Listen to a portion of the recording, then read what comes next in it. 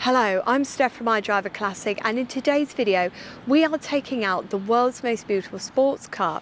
We're taking out the Jaguar E Type. It's the Series 1 and it's the 2+2 model. Now you might know this as well as the Jaguar XKE if you're watching from America, but in today's video we're going to be looking at this beautiful car in great detail with some depth, some history, and we're even going to take it out for a test drive in one of the most beautiful places in England, which is Beaulieu in the New Forest. Now I'm going to be showing you a little bit more of the scenery than usual today because for me this is just, it's gorgeous. What a beautiful setting. Now we've actually borrowed this today from BG Giveaways, which is down in the New Forest, and best of all, you can win a chance to drive this completely free of charge. All the details are in the description box below, and you can also take it out on hire as well, so if you aren't lucky winning it, all the details are in there. First of all, I must apologise for where we're shooting the walk-around footage today. The bank holidays, just like me, are enjoying the New Forest, so there's not much open and available space to film the external shots. Now back to the car, because the E-Type isn't just a sports car, it is, according to Enzo Ferrari, the most beautiful car in the world. Now that is a quote that is attributed to Enzo Ferrari. However, whether those words were uttered by him or not, the title has stuck, and the E-Type is known worldwide as so much more than just a Jaguar. The story of the E-Type could warrant hours in its own right, so here we touch upon it briefly. There's a great book by Philip Porter called The Most Famous Car in the World. I personally found it hugely helpful in doing research for this video, and it's great for additional reading if you feel inclined to do so. The E-Type was born into a world where things were changing. Britain in the 50s was very different to how it is today, and it was concentrated on things like rebuilding after the war, and the swinging 60s was an entire world away. Cars were finished in muted tones quite often, and the arrival of the E-Type was absolutely breathtaking in a way that we just cannot fathom nowadays, because I think sometimes we take it for granted that we have access to the internet and you can see anything that's happening in the world in a matter of a few seconds. The E-Type coming in was like nothing else that had really happened before. Now the E-Type was designed by Malcolm Sayer, and he'd come from a slightly different background than some of the other car designers that we talk about. He'd been an aircraft engineer in the war, and later on he was an automotive aerodynamist, which meant that he had some great insights from elsewhere when tasked with the body development of the E-Type. It's that curved style which is credited to him, and whilst the car might have a distinctive styling, it's said that this is what contributes to the car's performance. Now when they were designing the car, and you talk about what drives people, it was a win at Le Mans that was the driving factor for this. However, it was said that the E-Type was actually not only influenced by that win at Le Mans, but partially influenced by the Alfa Romeo Disco Volante. It was their show car of 1952. Now, if you look at photographs of this particular car and you look at the E-Type, you can see where that comes in, because reportedly there were photographs of this car in Sayer's office, and actually when you do put them side by side, you can see that influence coming through. The beautiful head-turning sports car was released at the Geneva Auto Salon in March 1961, and it was the car that everybody wanted to see and everybody wrote about. And there were two cars on display for visitors to see. But here's the thing, and you wouldn't have known this if you were just a mere visitor at the time. The second car was ordered so late in the day and so close to the wire, it had to be driven from Coventry to Geneva, and it arrived so close to the wire that there was only 20 minutes to spare before the grand unveiling. A cool 700 miles, and the car didn't skip a beat. However, it was definitely worth it for Jaguar, because 500 of these new E-Types were ordered at this show alone. Now at launch, the car was sold with a 265 brake horsepower engine. It was the 3.8 litre engine, and it was paired with a 4-speed manual box. The top speed was quoted as 150 miles per hour, and the price for the Roadster was £2,097, and the Coupe was £2,196, which was priced well below its competitors that were already on sale and that were being launched at the show. I'll also add in here that one of my favourite bits of trivia I found whilst researching was that Jaguar built the newly built used the newly built M1 motorway, which was only a few miles from their Coventry headquarters, as a test track of sorts, and they reached an impressive 120 miles an hour on the motorway. I feel like people always talk about the AC Cobra being tested on the M1, but look, the E-Type beat it to it. It did that as well. But sadly, due to motorway speed cameras and also the law, it won't be possible for us to replicate that in 2023. However, being a slightly later car, the car we're testing here today has the 4.2 engine. They fitted that from 1964, and you'll note that it's still down as 265 brake horse, which is the same as that 3.8 they used on the early cars, but the 4.2 comes with more torque. At the same time, they also put synchro across all gears, and in 65 they introduced the 2+2, which is of course the car we're testing out in today. There was the Series 1, the Series 2 and the Series 3, and production ran until 1974 when they finished with that Series 3. So only 15 years in production, but let's face it, it's a car that nobody forgets. And I'm going to show you the inside in a little bit more detail.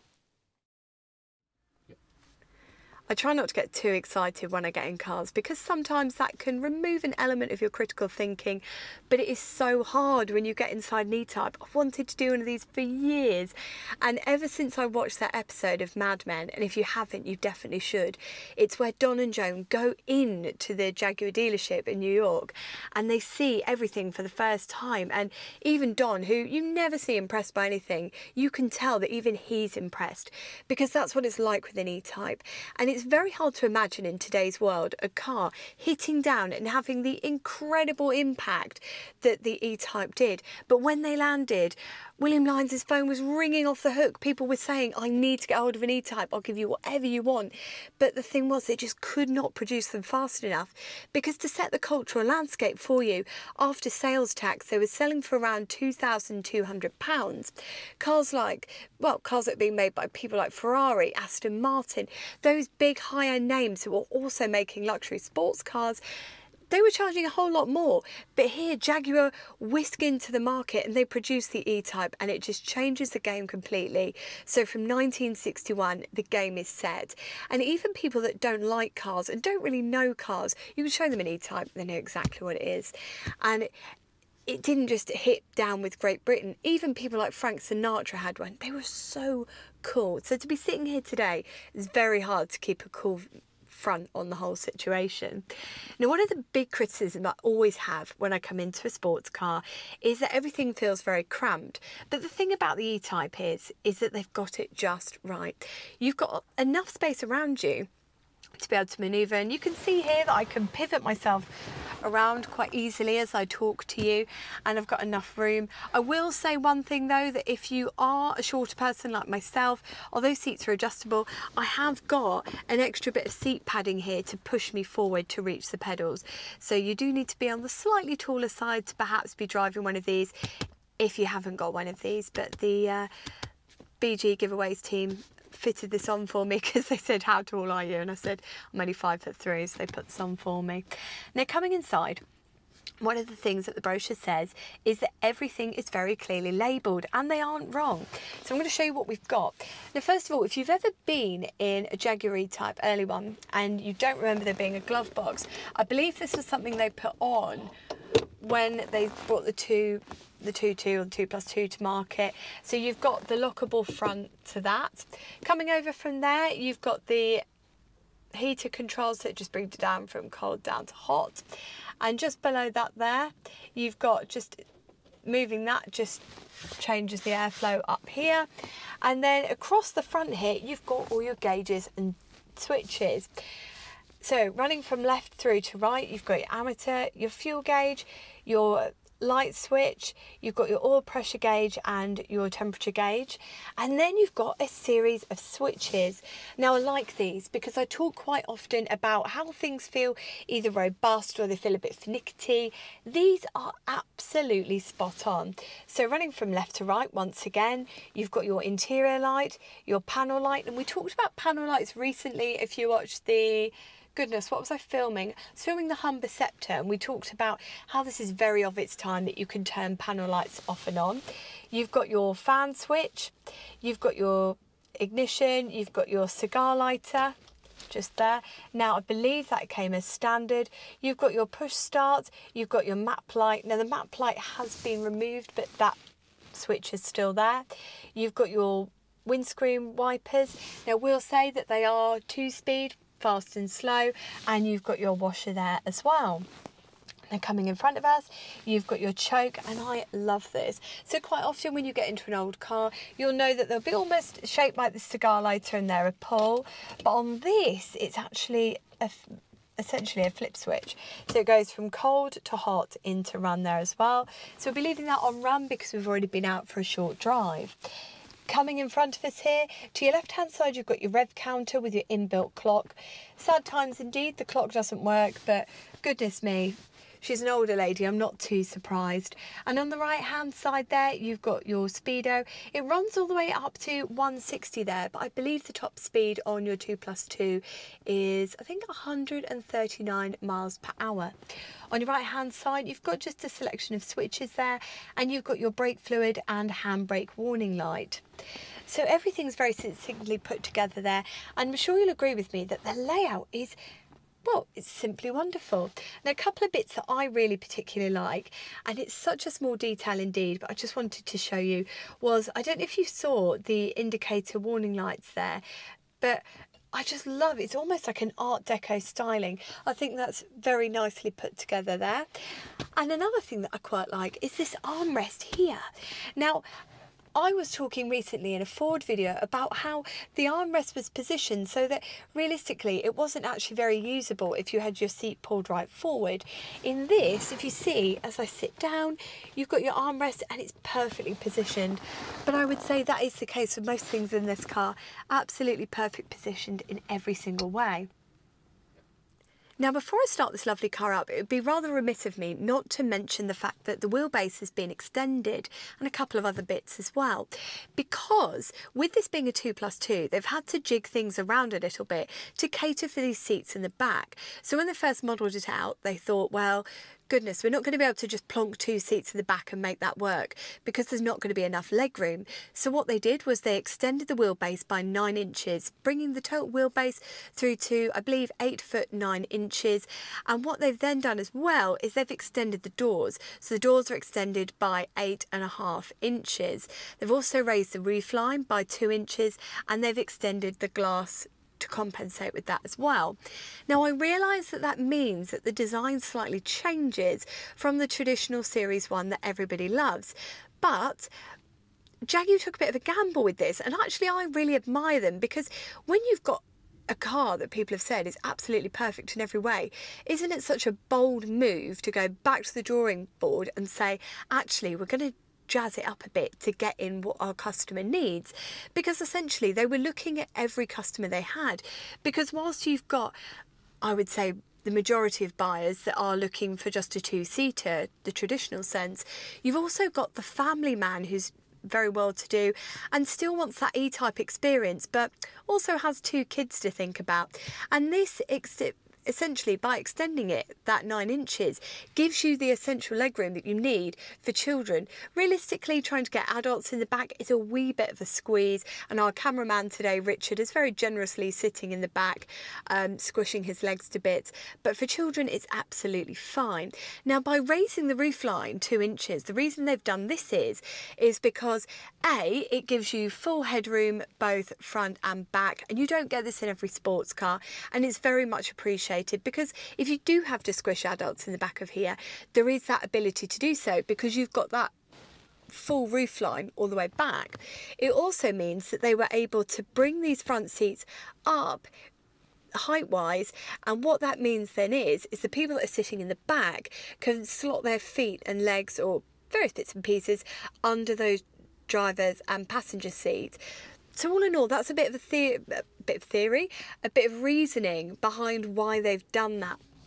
And for me, I think, well, it's a bit controversial thought, but I think I still love the design of it. I still think it's such a beautiful car, even though they've extended it and they've raised the height slightly. Some people are so put off, but trust me, when we go out driving, it's not going to matter what's going on up here, because when you're sitting in this driver's seat and you're hearing that engine purr away, You're not going to worry about that.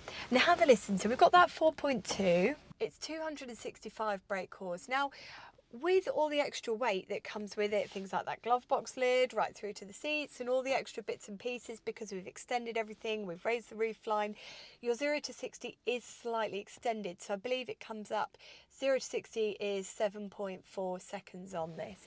So have a listen anyway. I'm so excited for you to hear. Now, we'll tell you it does have a pre-engaged starter, and that's great because on really cold mornings, it'll mean it'll start with far more ease. But have a listen.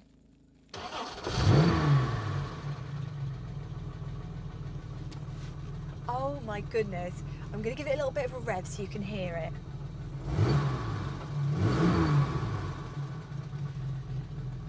The whole car gently just shakes you about. It's probably one of the most erotic driving experiences I have ever had in my entire life. But first of all, before we take you out for a drive, let's go to the back. Have a listen from the outside as well.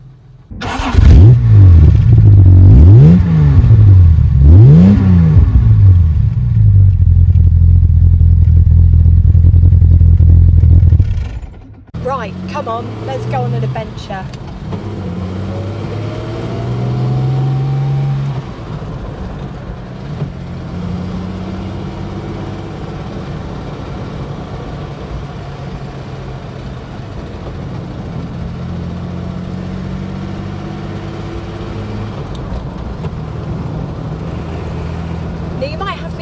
Conservative driver in this today, and that's because our driving range today is the New Forest. Oh goodness, brilliant, we have an example to show you already.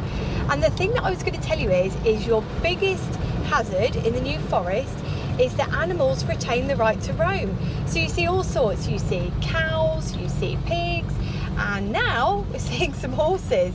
And the funniest thing is they're not even frightened of the cars, so they just stand there quite lazily and don't move across.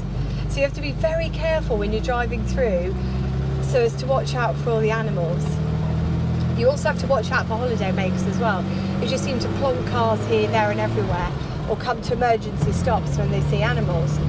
Just driving with a little bit more consideration. But anyway, talking about driving, let's talk about driving this E-Type, because this is not really like anything else I've experienced. It is a driving class all of its own. And the first thing that grabs you when you get in, I think, is how light the steering is. Now, I thought it was going to be, if I'm honest, quite heavy, and I thought, probably going to need the arm muscles today. Not so. It's actually incredibly light and also incredibly responsive in a way that I think you really have to treat the car with some respect, because if you put too much gusto into the steering, I think you could end up on the other side of the road without too much hassle, especially if you're used to older steering setups like I am. We've got rack and pinion steering on this, I should probably let you know.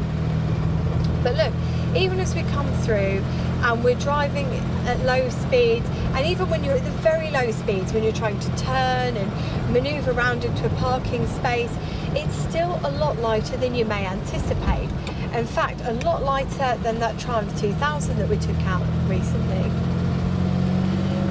Now, in terms of your turning circle on this, I read two different numbers, so I'm going to give you them both. So in Auto Cars Test of the 2+2, in June 1966, they quoted it as 41 feet, but in a brochure I was looking at, it said 45 feet. So anyway, it's somewhere, it's either 41 or 45, but it's quite a considerable turning circle, which of course is partially because of that front end as well. Now, you might be wondering, if you've been watching the channel for quite a number of years, you'll remember years ago I took out something with quite a long front end and said it was made for quite an intimidating drive, and you couldn't really feel where the end of the car was. I know, I don't know if it's because this is a 2+2 and the seats are raised, or whether it's something that is typical for an E-Type of this era, but I can actually see to the end of the bonnet quite easily. And I thought when I first saw the car that I was going to be quite intimidated driving it, and I wouldn't be able to fully gauge how big the vehicle was whilst driving. But not so, because I've actually got incredibly good visibility. I can see to the end of the bonnet, and it gives me confidence in absolute buckets. It's fantastic. Now, as we cruise along, about to see another horse just there. This is truly one of the most pleasurable driving experiences I've had in quite some time.